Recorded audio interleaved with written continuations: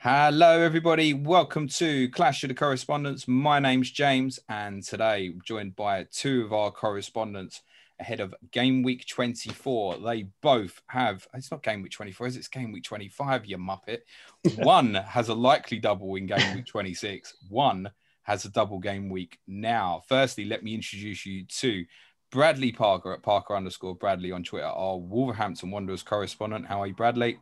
I'm right, James. Thank you. Are you? Good, man. Yeah, good. Thank you.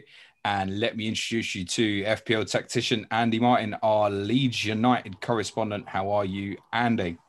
Very well, James. Yeah, thanks for having me on again. Brilliant. Can't wait. Good, man. Bradley, I've got to start with you. This is going to be shit for the audio listeners. But for anybody who's ever listened on YouTube or watched on YouTube before, I want to know where your bright orange and gold walls have gone in your room. Where have they gone and why have they gone? For a change of that's boredom. Did you just get sick of Wolves? Because it looks like a Leeds United room now, a little bit. Does it? It's like It's like a navy grey blue colour. Well, yeah, nice Spurs away. A nice depressing colour. Have Wolves been depressing you this year, mate? Yeah. Why? Set up from the beginning of games is poor. The intent at the start of the game kills your enthusiasm. This was a problem last year, right? We're sitting here 12 months ago and we're going, Wolves so much better in the second halves all the time, repetitive theme. And it feels like from the outside, your main players got injured and things have gone backwards. Is it as simple as that? No, I think there's something behind the scenes sometimes. It just seems off. Like last season was like second half FC, but it felt like that was part of the design. This time, it just feels like they're just lethargic and just have to like work themselves into the game. I mean, we hardly ever scored the first goal, so we're asking not to even win in the top flight. If you're not scoring the first goal, I think we've only scored the first goal in last time was. I can't even tell you. I can't even remember the last time we scored the first goal. Why is that? Because to be honest, we joked about it last year about, is it intentional that Wolves are trying to blister teams in the second half on the counter-attack and stuff? But I agree with you that the change of formation, which has partly been abandoned from, I don't seem to know now from game to game whether you're going to play a back four or a back five. Has he confused himself a little bit, Nuno, with what he's trying to do? Yeah, I don't know why. In the summer, he said he wanted to evolve the team. Changed to a back four, but didn't recruit any players to play in that system. That was the biggest mistake possible. We still have the same. I mean, we've still got the same players near enough and a bunch of kids. Last time you scored first, Bradley, just having a look here, was, oh my God, it is actually literally it's ages ago. I think it's at Arsenal game week 10. That can't when Raul be got injured. That's unbelievable. Apart from the FA Cup matches, yeah. So genuinely, 14 game weeks you haven't scored the first goal. That can't be right. So that's got to be immense. I mean, you've won games in that time. Chelsea at home, Arsenal at home. But that's got to be a mentality thing, isn't it? Yeah, it feels negative from the start of the match. Like against Southampton recently, that first half was absolutely atrocious. It was lucky it wasn't more the way they played. They get away with it sometimes. So we know the secret for you, Andy, going to Molineux on Friday. You don't score and you come away with a point now, do you, wouldn't it? Yeah, fine. I'll take it.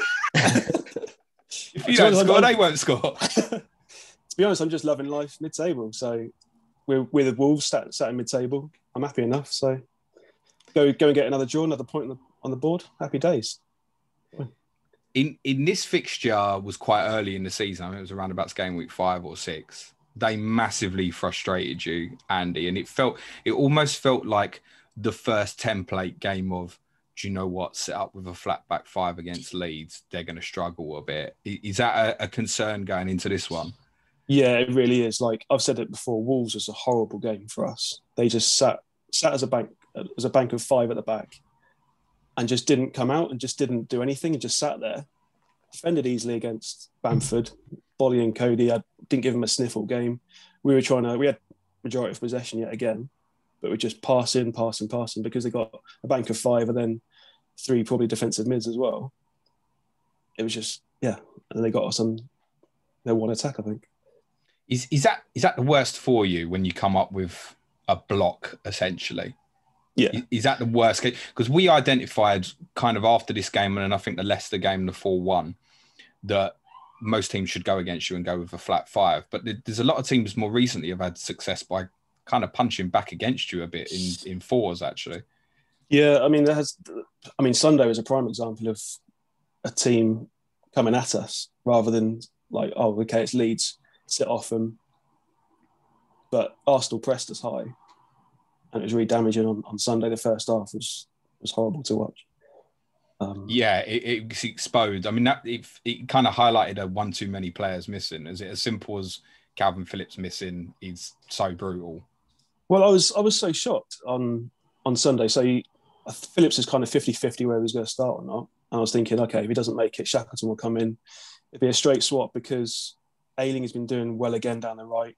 Struijk has actually settled back into centre half quite well with Cooper for the last few games, and thinking, right, don't mess that up.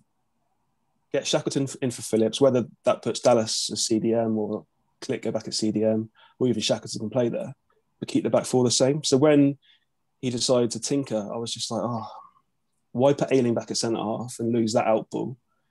Because Ayling's been so good at receiving the ball from Meslier, going down the right side, fine. And just changing it up with Struijk, he gets lost in games at CDM. We're just not performing when he's in that position. No, it's not worth a few occasions. The Villa 3-0 win sticks out like a sore thumb in terms of like get that changed quickly. I mean, we removed him after about 20 minutes. 20 minutes, yeah. Bielsa spoke after the Arsenal game about saying, kind of blaming himself for not preparing properly. Is there a part over that where this has been overthought? And a simplistic thing to me seemed drop Click back in a bit deeper and possibly just play Roberts with Dallas in a higher position. Seems, whereas the one change led to you changing sort of 3 players, if that makes sense. It's crazy. I mean, the way we should set up, how we normally set up is like as I said before, we're a well-oiled machine. And Phillips makes such a big difference because he's someone who will split the centre-backs, collect the ball off Meslier, or if he's being man-marked and someone's following Phillips, opens up space for another out ball, and it's just easy to get out. You take that away and try and tinker it so much. It's just, it wasn't great to watch, but I'm not going to sit here and criticise Bielsa because what he's done is amazing. And I'm happy to be. He's rubbish, isn't he? He's overrated. It's nonsense. Yeah. You're naive, fragile, all those things. I'm sure you wish you could go back 6-7 years to League One and all that, Andy. You must be so gutted. Oh man, the dark years. I mean, 20 years of painful. Painful. So. Andy raises a good point, Bradley, about not looking forward to playing you. I would bet that if I spoke to nearly every correspondent, they'd still say, don't want to play Wolves. I don't know why. I bet that's still the case because you just know it's a tough game, mate. Is he? No, I don't. Well, you tell me. Has it changed from that perspective? Because even looking at them results going, you haven't scored first in the game for 14 game weeks or so. And still, there's plenty. There's a few in there you've won. There's loads in there that you've drawn and stuff. So the reverse from saying, okay, the standards don't seem quite as good as last year. There is obviously some sort of never say die attitude in there. The ability to recover from bad positions over and over again. I think it's just the way we perform. I think we just give ourselves that much to do a lot of the time. I mean, the way they changed at Southampton at half time just makes me question why it doesn't start like that. The tactical change for Neto and Traore to swap sides really worked because we asked them to do the God's work half the time with how deep Neves and Moutinho would sit. They have to run like 30 yards up the pitch to even get close to any of the strikers we play. But when they was coming infield, it was creating far more problems. And we ended up having a lot more pressure in their half of the pitch. So I'm hoping that the start like that again against Leeds, because we know Leeds are going to bomb at us, and Neto and Traore will cause a lot of, if we let them stay back, cheat a little bit and stay forward, it could cause a lot of big problems there for once. That depends on the start. I just don't think you're brave enough to do that. Really, no. I don't think you'll put Neto and Traore high and leave them up there to cause us problems. It would just be us back to, oh, thank goodness we can pass it around the back a bit, get some possession, and build from there. Again, that's where I see the game going. I don't see Nuno going, okay, do what Arsenal did. No, I can't see it. No, you got to do it. How would that work, Andy? I'm just trying to think here. So what happens quite a lot with Wolves is you say you've got Neto left, Traore right. It kind of becomes a 5-4-1 without the ball. So in your man-to-man system, Alioski goes with Traore. Let's just assume Ayling is back to right back and goes with Neto, just hypothetically. If they then become inverted and go into central areas, do they just go with because they think, well, perhaps Johnny and Semedo won't then overlap down the sides? Or is there a case of leaving them to go into those areas and it will be what it will be? Because one of the main problems you had on Sunday was Arsenal just pulled you all over the place. Yeah. Following runners. Yeah. If Nuno decides to do that, I just think we'll go back to them. I just think, okay, you're doing that. We'll still get Alioski and Ayling high and kind of like leave them there. If you want this kind of game, we'll just go for it then. That's what, if they decide to do that, I think we'll try to hurt them and just try and force them back. And is that how you see it, fullback-wise, Alioski and Ayling? I know probably the preferred when everyone is fit is probably Dallas left back, isn't it? Probably. Yeah, it's like we haven't had that this season at all. And that's still what I'm hoping for eventually, to have. I don't think Alioski is good enough to play at this standard. He kind of goes missing. He just gets a bit lost and a bit, I don't know. I'm not too keen. I mean, he's great character. But at this level, it's not something he needs. I'd much rather prefer Dallas and Ayling because I can see how well they can do at fullback. There was a game about a month ago where you tweeted afterwards, we found out there's a lot of players. I think it might have been after the Brighton game, maybe. You said there was a lot of players you'd begun to realise weren't up to Premier League standard. Does he Alioski and people like Strack, is that who you're referring to then, people like that? Yeah, pretty much. I mean, even Click recently, I've been thinking he's not quite at it. He's not quite sharp enough. So I think there's kind of 3 or 4 changes that we could make to make us better. But that's because perhaps we haven't had a centre-back, a good centre-back fit for a while. We've had Cooper in there, who's also been injured. But then to have Llorente and Koch have kind of been our main 2 signings. What impacts would they make? I mean, I know you've seen very little, particularly of Llorente. What is eventually the best pair in there at centre-back? I think it would be Koch and Llorente. I mean, Cooper's our captain. But again, I don't think he's particularly at this level. Like, he's a good defender and I love him. My dog's named after him. But do you love your dog?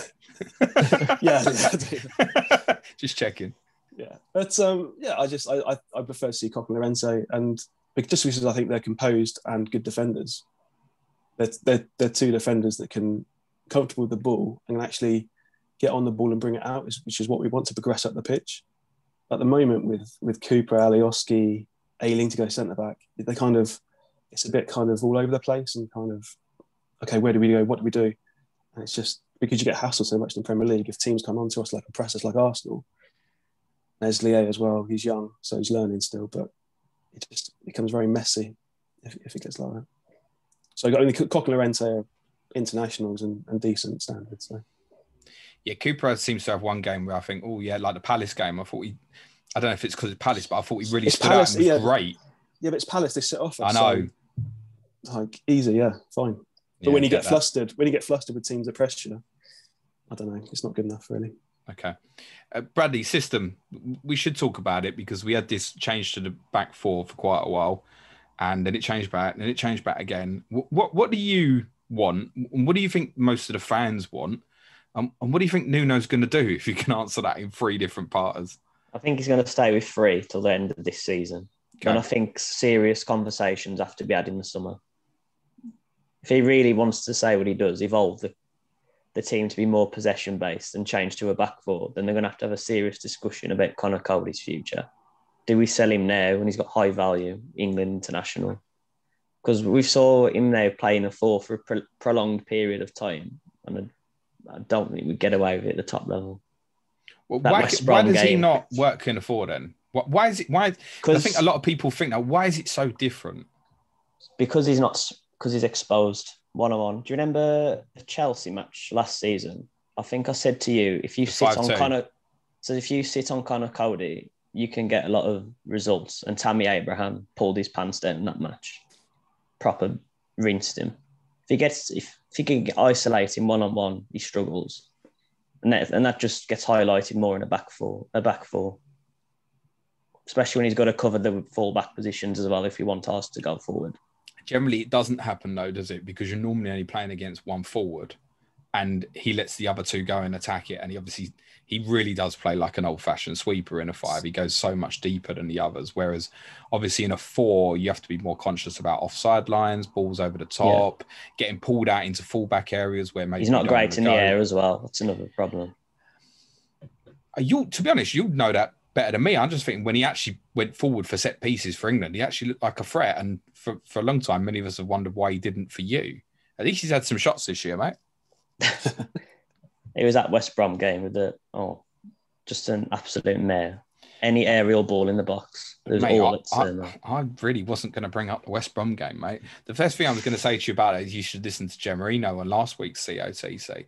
She managed to get a dig in, but she's not. Listen, things could be worse, right? Very much though, has he? I'm still going down. Exactly. You could be in their position, right? And I know you said to us a few weeks ago that you were genuinely concerned that you were, like prior to the Arsenal game, which you won, that you were going to get sucked into a dogfight. There's no concerns about now, is there?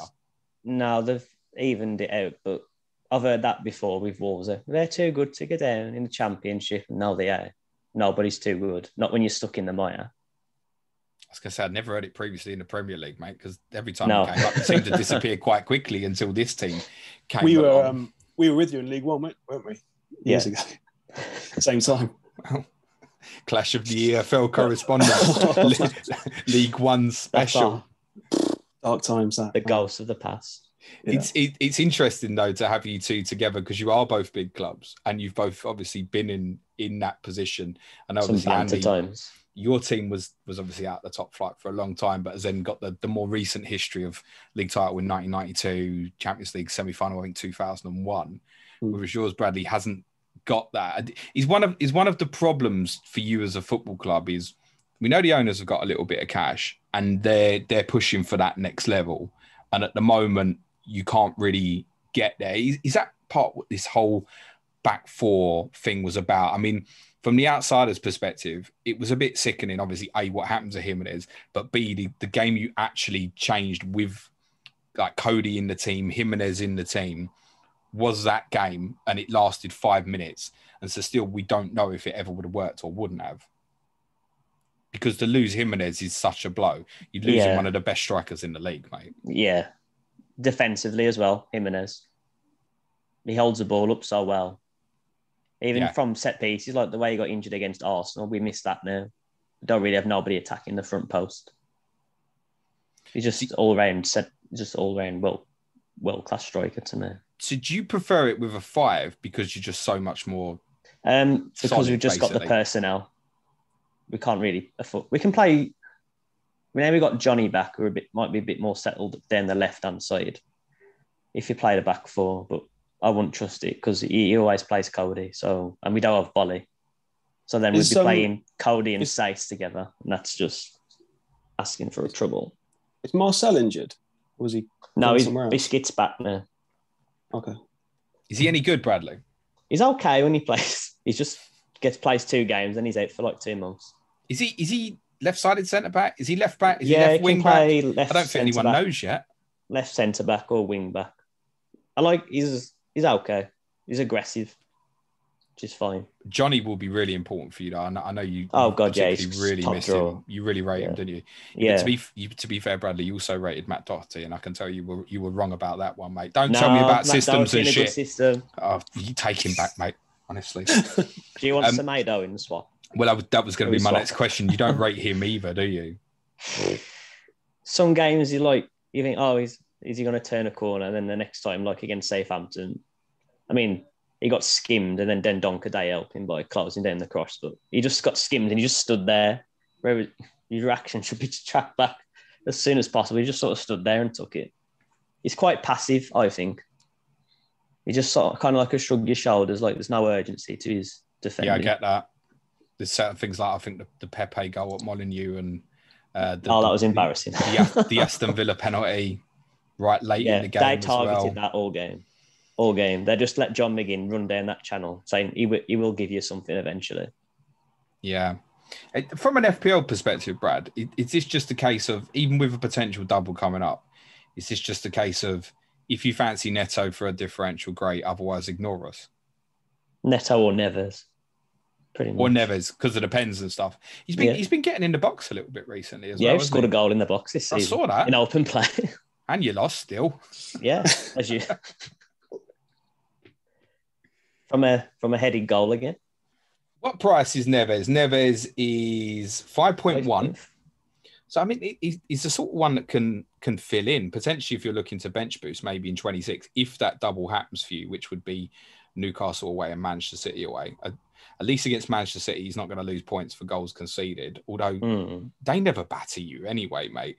And then you're potentially looking something for the Newcastle game. That's not the worst shout. And Neto's only 0.6 more. You'd pay that, wouldn't you? Yeah, all day. Neto's got 34 more points than Ruben Neves this season. How good is he, Brad? World class in the making. World class in the making. He's still only 21? Is that right? 20. He's 20. He is top draw. When I spoke about him last season briefly, and I said to you he had a lot of potential. I thought for FPL next season, but the way he's developed has been outstanding. He just needed to build his strength, which he has done this season. What will he cost my Portuguese manager to buy a Portuguese player in the summer, mate? If he wants to buy him, he needs to be Tottenham. Listen, I've realised he's probably got greater ambitions. I've realised this, but what would he cost? Because this time last year we're talking about Traore as maybe 60, 70 million, and we wouldn't now. No, he's a better player than Traore, way better. But Traore's still got that. I mean, you can't catch him if he goes. Can't catch him, but Neto will finish off things far more consistently. That makes him worth a lot more.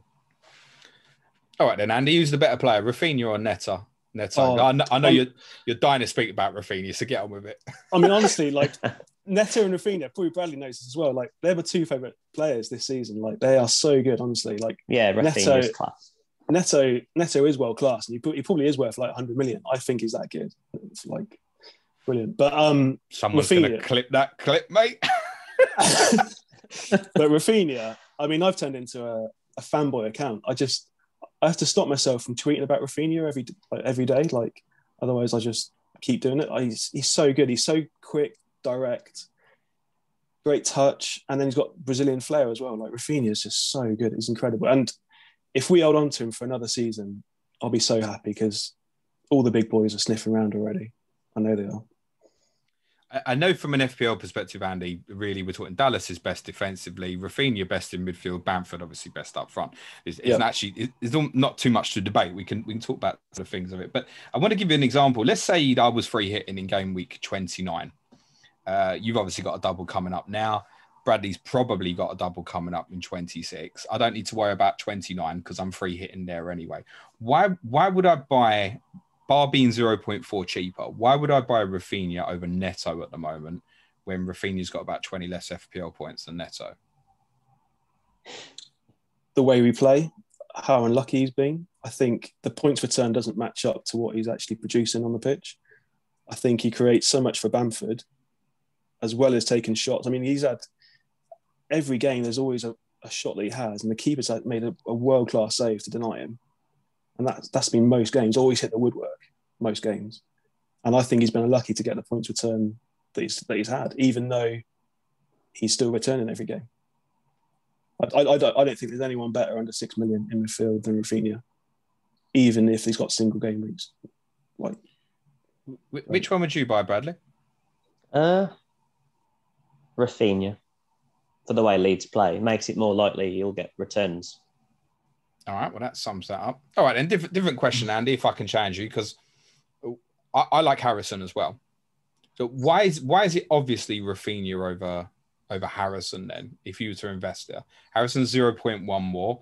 Harrison has 16 more FPL points this season. Harrison's got 10 attacking returns to Raphinha's also got 10. Raphinha's obviously had less minutes. I've enjoyed exactly right. Yeah. Later. Yeah.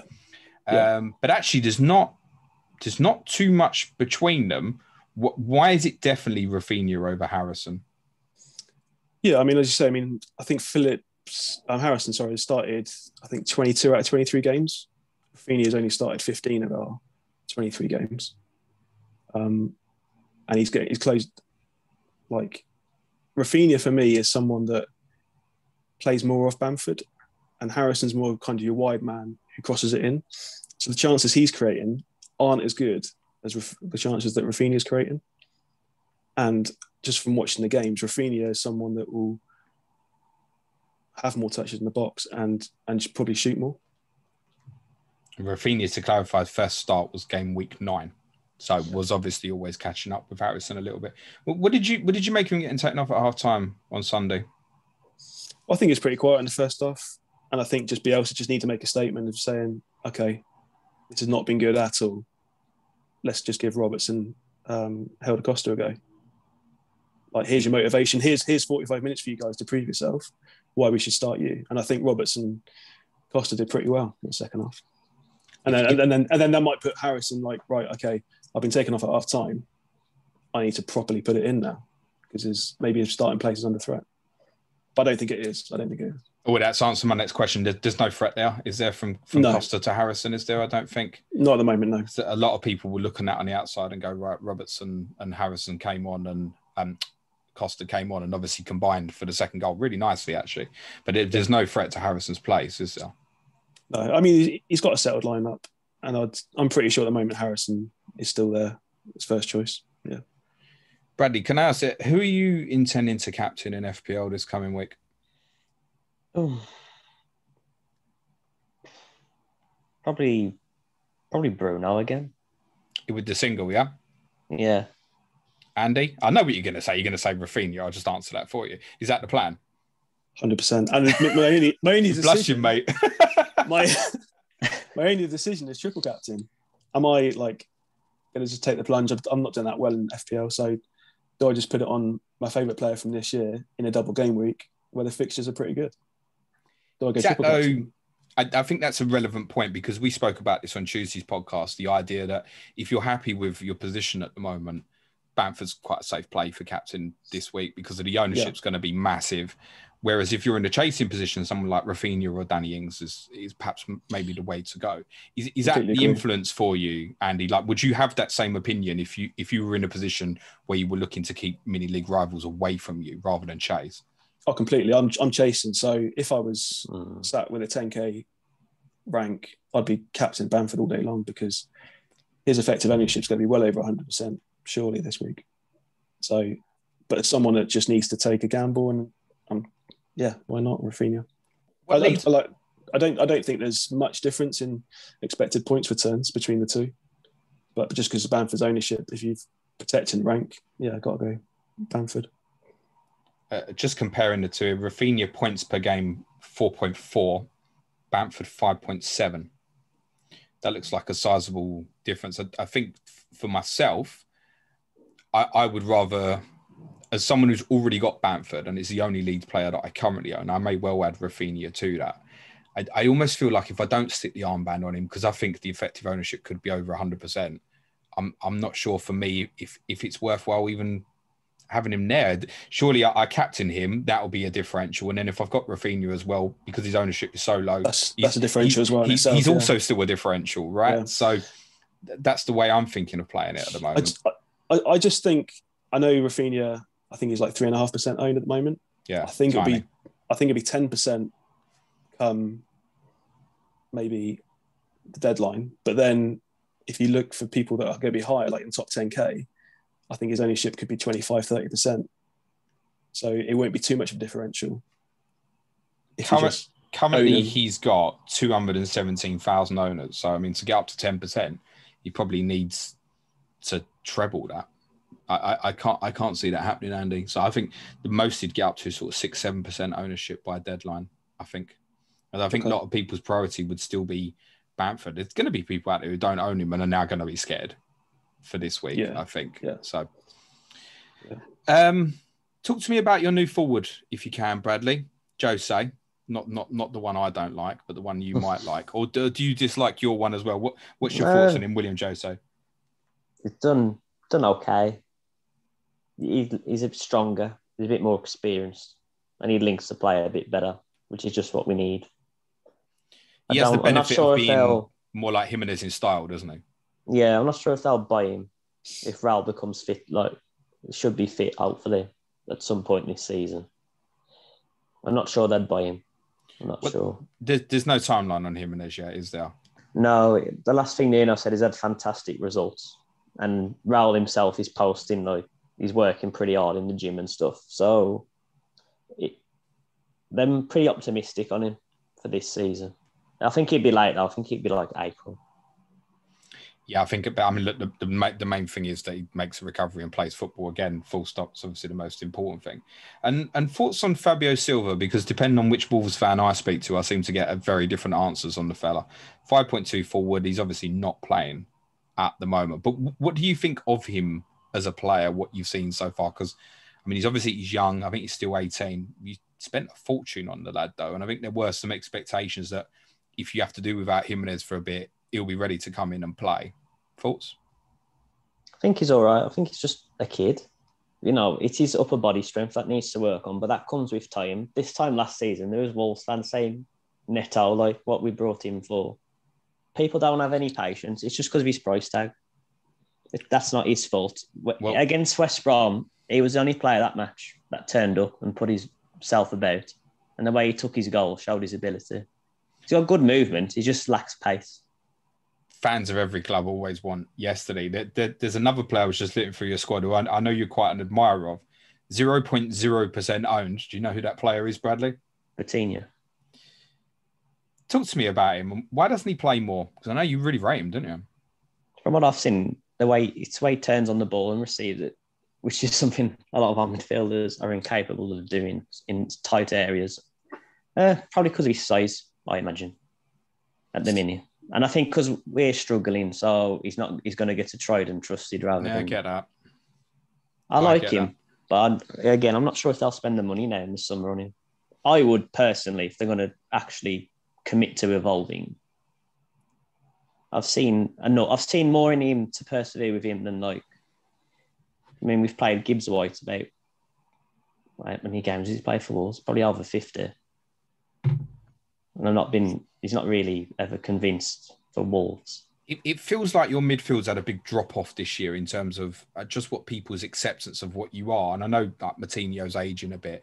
It also feels to me a little bit like, I know you kind of highlighted Neves as a possible, but it feels like he hasn't kicked on the way we expected. He's another one who it felt like 2 years ago we're talking 60, 70 million. And I'm not sure anybody would come and pay the money at the moment because I know you like him, but he doesn't get round the pitch enough. And it's another reason why I think you're more suited to the 5, where Neves and Moutinho can see the game in front of them. And also, if you play it with a 3, then Donker basically does the legs work for him, doesn't he? He's always the one that breaks into the box and stuff. Has he had a particular drop-off this year, Neves? Or is it a kind of a knock-on effect that Moutinho can't play in quite the same way as when he arrived? I think it's a knock-on effect of the team. I think if you put Neves in a team where the players around him are at his level, he's going to stand out. He's still a top draw footballer. He's really stepped up this start of this calendar year. He's our vice captain as well now, and he's pretty took it seriously. His performances are standing out. Taking responsibility as well now. Are you worried in a game like this, though, when you know you're going to come up the team again is going to run for 90 minutes? Does that alone worry you? Or do you just think, actually, this is the sort of game where we can exploit them themselves on the counter-attack? Yeah. I imagine... I mean, we used to sitting in deep anyway. I'm used to that. Do you enjoy that? Because I find it tough to watch with my team. No. It's okay if they have the intent to actually press at the right times, but most of the times this season, them literally stand off. Stand off to the point of being really pathetic. They're literally saying beat us. Against Southampton in the second half, they pressed with intent. But there was no engagement at all in the first half. It was ridiculous. Yeah, exactly. It's ridiculous. None at all. which is interesting because I know Suj particularly always used to speak so highly about the way you press at the right times off the ball. And I think that's a real problem as well.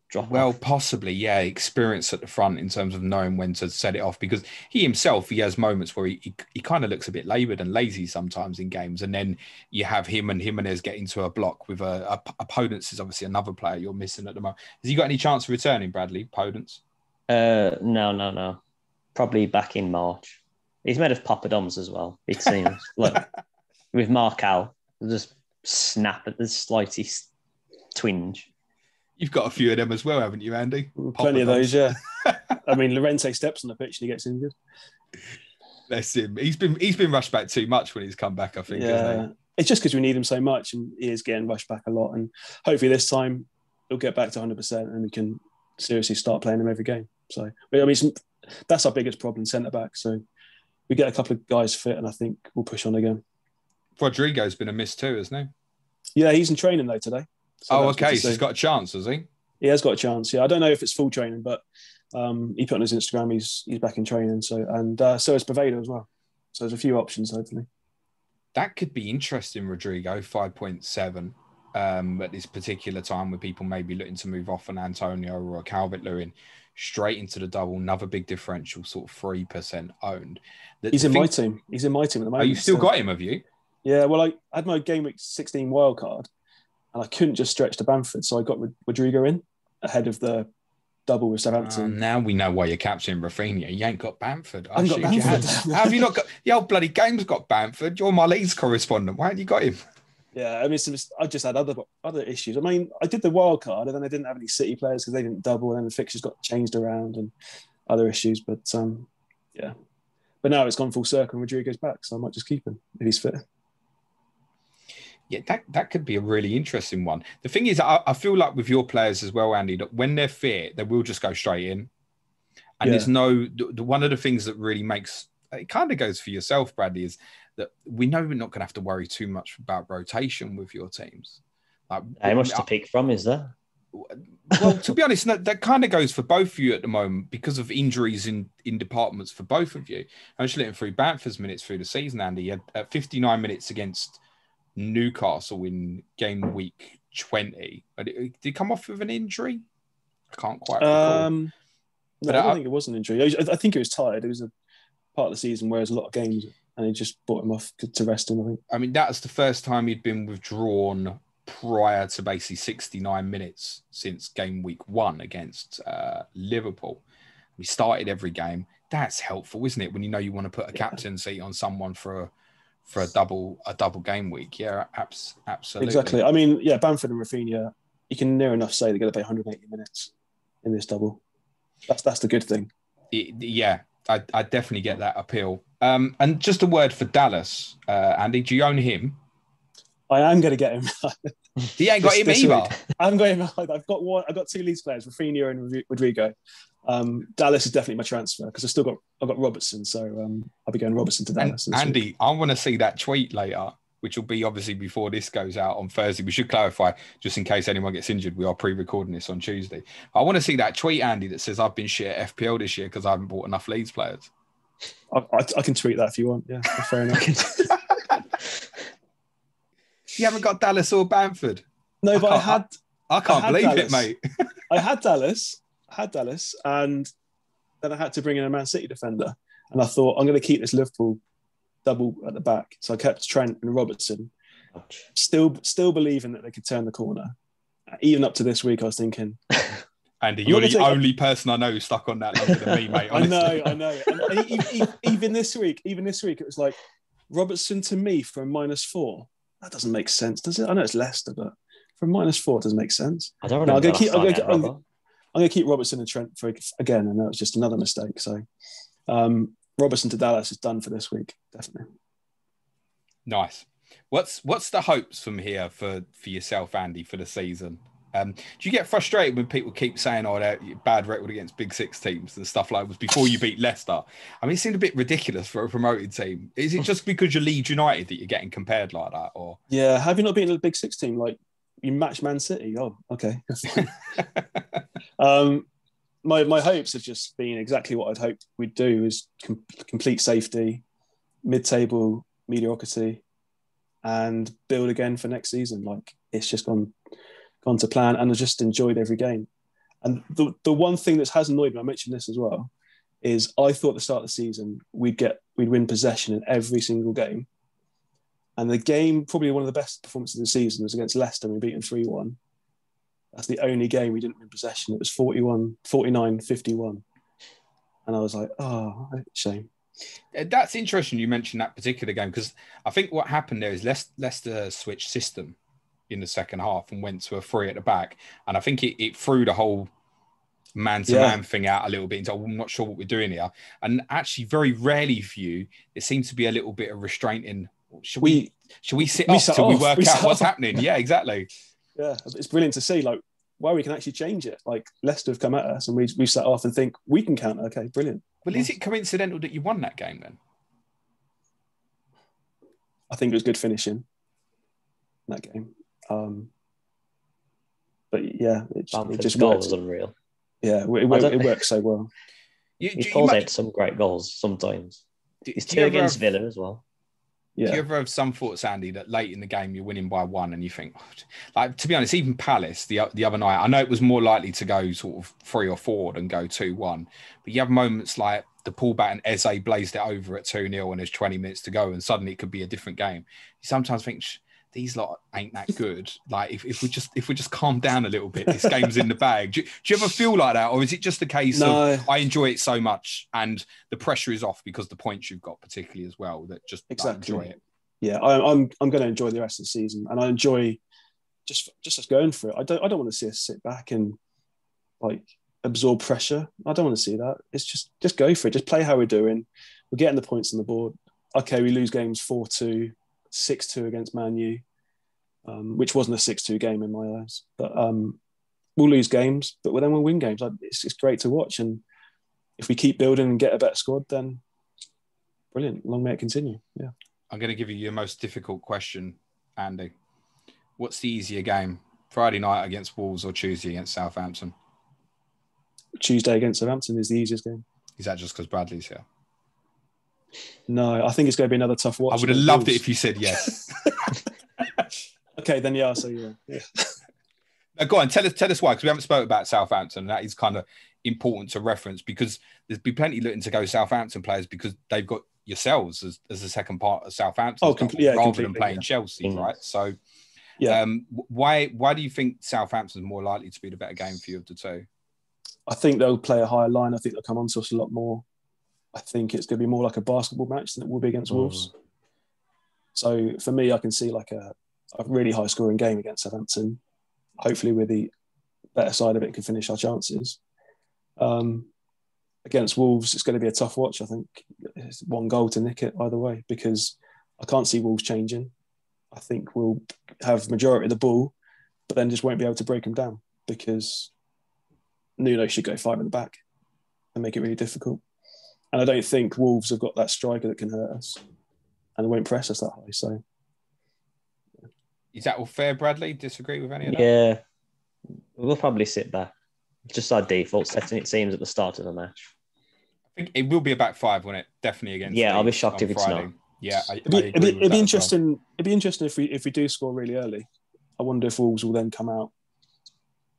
But if it's likely to be 0 at half time and then 1 goal decide it, right? Either way, again. Wolves won't start playing until minute 46, mate. Yeah, exactly. You already know that. So if you can get the game finished early enough, or like I said at the start, the trick is don't score and just leave with a 0-0, mate, is another possibility. I was just looking, Bradley, you're 10 points behind Liverpool. That's quite funny to think about. That's astonishing, isn't it? Yeah. I don't even know that. So can you, and that same game's played as well, can you still qualify for Europe? Because I know you're 12th in the league, but that's you're 12 points away from Chelsea, who are 4th, and you're 12 points clear of Fulham, who are 18th. It would take some doing. Now, you don't need to finish 4th. There's every chance Europa League places will go down to 7th, potentially. Is it definitely off the table? And the same would apply to yourself, Andy. I mean, you're 2 points clear of Bradley's team and with a game in hand as well, which is obviously on Tuesday. I'm not talking about Europe. I'm not talking about Europe. I'm Why happy not, with the table. If it happens, it happens. But I don't expect anything other than if you can finish 10th, brilliant. But I can't see it. Are you worried about Nuno's future, Bradley? I was, especially after the Derby loss. When they lost that match, I text my uncle after. I said I think he's going to go after that match, like Mick McCarthy did when he lost to West Brom. But I think he's kept his job for now. There's got to be a big sort out in the summer about where this club's actually going, with how they actually want to play. Are you happy with him? Because I, for the first time, I know you love him. For the first time, I can sense a little bit of doubt in you in terms of where this is going next, I think. I haven't liked the first... I mean, we used to play with no fear. We used to take on any team, like Man City. I mean, we'd sit deep, but there's always the intent that we're just waiting to pounce. Now it just seems like they're just sitting deep if we don't, we might get a draw, that's fine. That sort of thing annoys me. I don't know why that's changed at the moment. I hope it comes... I mean, did you see his reaction at the end of the Southampton match? Yeah. The way he was hugged, that looked like it was quite big to me. Yeah. Yeah, I got that opinion as well. I think even the way players celebrated with each other, I think it's difficult to put it on one player's injury, but I really think the Jimenez injury is so destabilising that almost I look at your results for this season and all the jokes about not scoring first and almost think, well, forget that, we'll come back again next year. And you might be better, you might not be. But I almost feel like he's been so important to you. And even the way, you have to remember as well, in terms of comparing to last season, it's not just Jimenez, is it? It's Jota as well, right? Yeah, that's a big problem with the press as well, Jota. The team's had a big change. Johnny's been injured all season. You sold Doherty. Suddenly you've changed like a third of the team, which I joke about Doherty, but Doherty and Johnny were important components in terms of how you played. Yeah, no doubt about it. And the replacements in that area have been weaker as well. And I think that's destabilised you as well, mate. Yeah, we need to buy 2 centre-backs in the summer, at least. Minimum. I'll be fighting you from. Brad, to me as well, like Nuno just doesn't seem happy. Like last season, he seemed a lot happier. It's like I haven't seen him smile for weeks. Yeah, I think his family's stuck in Portugal, but he said himself, I think that it's the same for a lot of people, so he's not going to hide behind it. Okay. I think we're a club that misses a crowd as well. I don't think they'd be getting away with it at Molineux if they were sitting like that against, like, I don't know, Newcastle or whatever. That match was depressing. I agree with that. I mean, everybody, probably bar Tottenham fans, probably thinks that well, we'd all be booing Andy. Everybody thinks that their club would be in a better position with fans. To be honest, West Ham. Yeah, maybe West Ham, because listen, don't get me started on that bunch anyway, especially this week when we're about to play them on Sunday. But for the majority of clubs, I'm sure it's the same for you as well, Andy. You've had better results away from home, largely compared to home. I know the pitch has kind of been a factor in that as well, which that's gone now, so we don't need to get on that. But Patrick Bamford's got his rugby boots on and everything's okay and well now. But I'm sure you feel the same if you had that crowd. And it'd be rocking. Like first season back in the Premier League.